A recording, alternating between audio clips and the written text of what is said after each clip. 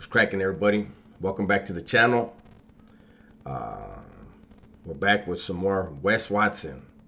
Today's video is called Prison Gangs, Rock Bottom. He always calls them prison gangs or something similar to prison gangs, right? Even if he's not talking about it. I think it worked for a while, but I don't think it's working that good for him anymore. Let's see what he has to say today.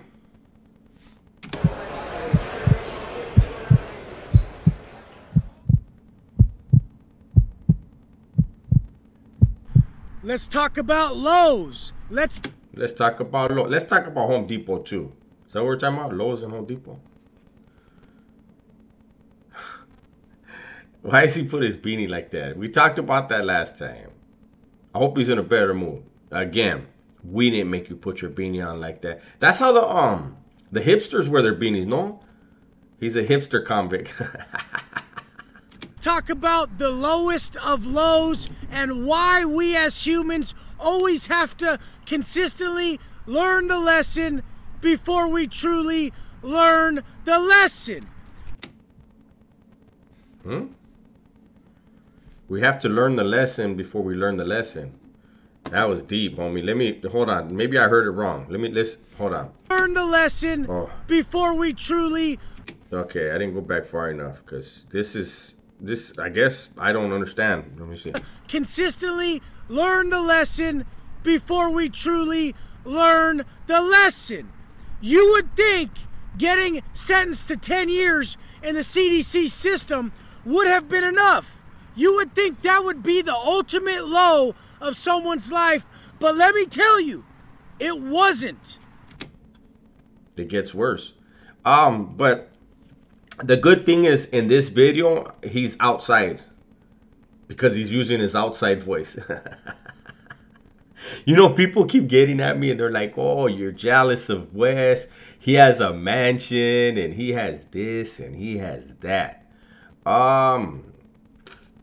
Wes Watson is still putting videos out every single day and he's still in the high rise in those videos in San Diego. So, but hopefully he does a video in that property that supposedly is his and that I'm pretty sure are his backers, you know, that's there something. I don't know, but I don't hate on him, but everybody keeps throwing it in my face that he has a mansion and all those cars. But I always still see him in the high rise in San Diego. That's still a good place, nice place. But I'm interested in seeing him, you know, do one hopefully tomorrow from his mansion. I've hit bigger lows than even the 10-year sentence while incarcerated. We will always get comfortable in our situation. And the crazy thing is, it was the same situation that brought me there. The second I had the lust for easy money again while incarcerated is when my biggest low of my life began. I started to get a taste for that easy money. We opened up a facility that was very easy to move about in. It was extremely easy. Okay, hold on. I think I've heard this story before. Everybody had to go to him for phones, so I'm sure he's going to talk about his phones, right? He probably, I mean, everything. The commissary, they ordered all the prison ordered canteen through him. But let's see if he's consistent. So I saw the loopholes, and I had to capitalize. It was still in me. I was about 6 years into my sentence at this point, and I started to get a taste for that. 6 years in is when he started hustling. Huh. That quick success, that easy money, that instant gratification that always ends in our failure, our demise. It always screws us over. So the white, the black, the green, everything started to make its way back into my life. And I started to find a way for it to support everybody in my life. Hold on. Wait, you ran phones the whole time. I remember the story, Wes. Now let's hold on. I probably missed something. So the white, the black, the green, everything started to make its way back into my life. And I started to find a way for it to support everybody in my life. The Yeah. people around me in the pen, the people on the streets that needed my help. And I got that sense of power. Look, everybody needs me. I'm doing it. I'm doing it big. I'm still killing it even from here in the penitentiary. I mean, It's a true story, though. I mean, anybody knows when you're in there, the amount of money that you can generate is pretty damn wild. I'll say I had a guy that used to. I don't like to get into all this stuff, but I will say, I don't know where he was, but I had a guy that used to sell for me in there, and he would bring me back 11 to 1300 per gram. That's great money. The thing is you don't always get all that money. Some people have to get hit because they can't pay their debt because they owe me and they owe every other dope dealer on the yard. But it is still great money. I mean, money's flowing. It's unfortunate because they're using the money that their family sends them or whatever their thing is. I had a guy that had a shop on the streets, and he was selling his tools in order to pay me. Did I care at the time? No, I didn't. But so it is lucrative. But I'm wondering what happened to the phones. Maybe that story wasn't true. I don't know. I mean, that swelled my ego. I was like, I could pay your rent from here. What? Like, who am I? I'm the shit. And I started to pump myself up. Now, getting pumped up like that led to some stress while doing stupid ass shit, which caused me to drink again. So I had someone making me batches in the building. One paisa over here making me a batch with some oranges and just sugar and a batch of wine like that. A white boy over here, pirate, making me a batch of wine with oranges and maple syrup. It almost tastes like whiskey. What is it? All right. Yeah, they're making Bruno. He wants to talk about oranges and sugar and oranges and syrup. I'm surprised he doesn't have white lightning. It's a little bit more expensive, but it's cleaner and you don't have to drink as much. And I started to drink again, and that opens the door for me. The second I start to drink again and I get that buzz, here comes the white. And I don't want to say it. I didn't want to bring it up, but here comes the white. And since we had it on deck, a little bump, not tell anyone. I'm just going to do a little bump and not tell anyone. Turned into a massive line. Turned into busting out the foil and the candle. It got so bad to where the girl that I loved more than life itself, the person who I based most of my strength on, the vision of my future, I had been waiting to talk to her for so long. And then on New Year's Eve, I'm telling you guys, New Year's Eve, this is how twisted I got. On New Year's Eve at 11:58, she calls and she goes, I love you, babe. And she's telling me all this. His ear got cold right there. Good shit. And I've been waiting to talk to her forever. In tears about her. Going through the longest, shittiest days. Thinking about what's she doing? Why doesn't she love me? Where's she at? Where's my letters? Thinking all this stuff. And then she calls on New Year's Eve at 11:58. And here I am. Bam, I pick up the cell. And we're smoking. We're smoking some shit. Some white. And I tell her, hey. And she's like, babe, I love you, da-da-da. And I say, hey, let me call you back. I hung up. I never even called her back. I never even called. Hey, we got to laugh at him, a smile, and shit. Get on, Wes. Straighten your arms out now and then, though. You fuck around and cramp up, player. Called her back, and I don't even mean to laugh. It was so sickening to me, because a couple days later, I'm like, what the fuck did I just do? And the whole thing is... You just didn't call her back. You just call her back when you remember. That's gotta be. No, it's gonna. He's building up. This is what happens. Everybody I know growing up, they would get drunk. That white would come out. They thought it was okay. They seen the movie Blow. They've partied, and they go drink. They do a few lines or whatever. That's like typical growing up in Southern California, San Diego. A lot of people, once they get that buzz, they go straight to a fucking bump, you know, and that's. I'm glad he said a lot of people, because I think originally right now he said everybody, and then he narrowed it down to San Diego. I know a lot of guys from San Diego, they didn't use white. Most were actually against it because of what it does to people, but you know, this is his story, and let's see. He looks like he's in pain right there, though. That's just the truth. This will ruin your fucking life, because nowadays it turns into that speed, and then people end up not being able to find that, or they get in a fucking accident or something, and they end up doing that black, and that's what happened. This is what happened to my brother. My brother's hooked on that speed. So we're halfway through this video, and the worst rock bottom he ever hit, I swear he's gonna tell us what it is. I'm in so much damn suspense right now. Really, I am.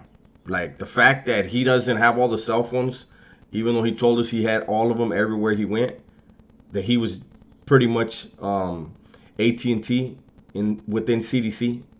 I'm not even gonna let that throw me off, because I just know, when he said the biggest rock bottom, it's coming. I'm into it. We actually have the same parole officer. So me and my brother have the same parole officer. He just got out of Chino, and then he's been out for like 3 weeks. He already went back to that street life. Now he's on his way back to the pen on a violation.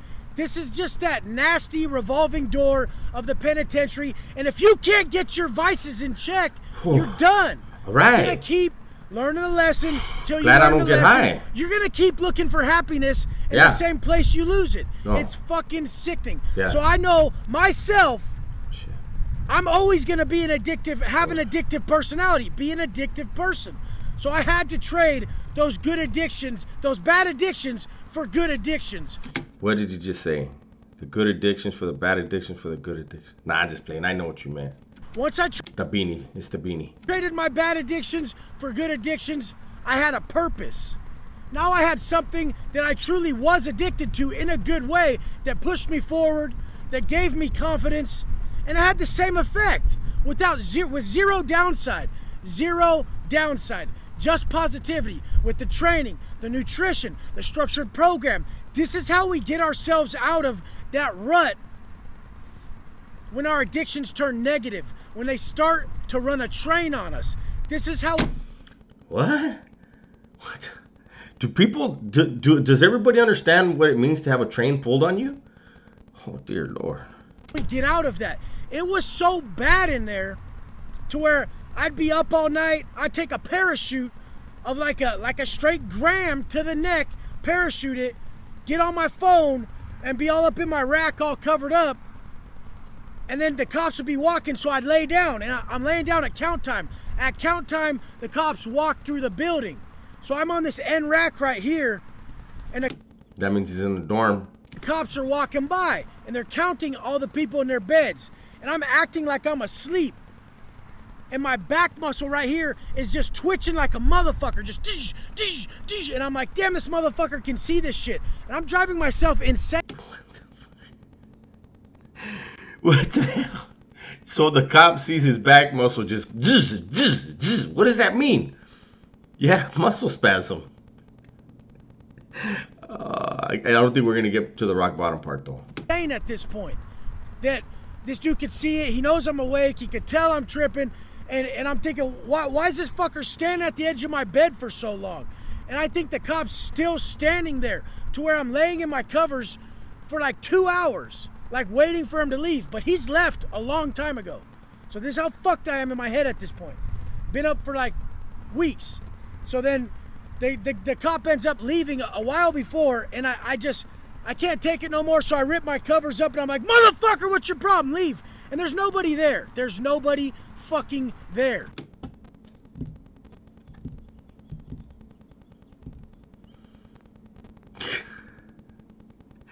So he jumped up and yelled whatever he allegedly yelled.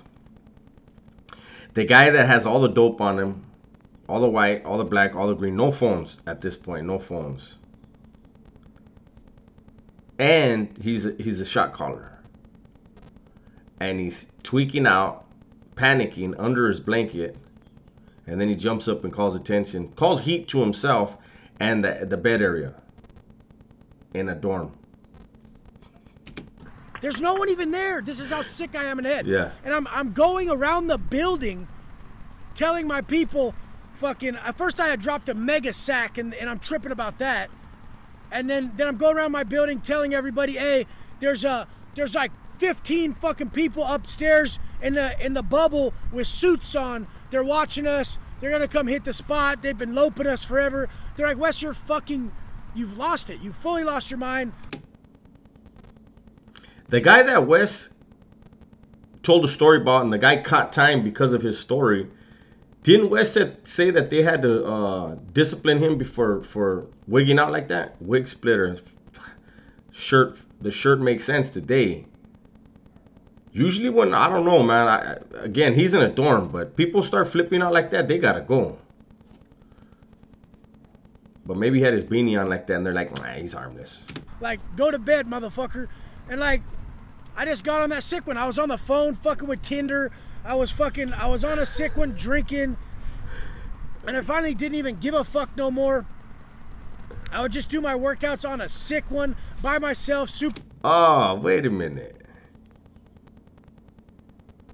If I'm wrong, you guys are going to tear me up in the comments. But didn't he say he had a paisa in one cell making him